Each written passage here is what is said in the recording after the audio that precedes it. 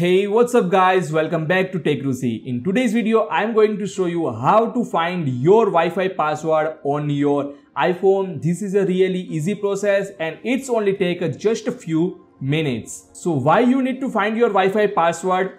Maybe you are trying to set up a new device on your network, or maybe you just need to give someone else the password. Whatever the reason, I will show you how to do in just a few steps. First step is open the setting apps on your iPhone, tap on the Wi-Fi, tap on the eye icon next to the network whose password you want to find. Click here. Now tap the password will be displayed in the password field. If you have Face ID or Touch ID, you need to use it to unlock the password. Now you can copy this Wi-Fi password and share with some other person to connect the same network. That's it. If you found this video helpful, please give it thumbs up and subscribe to my channel for more tech tutorials. Thanks for watching this video.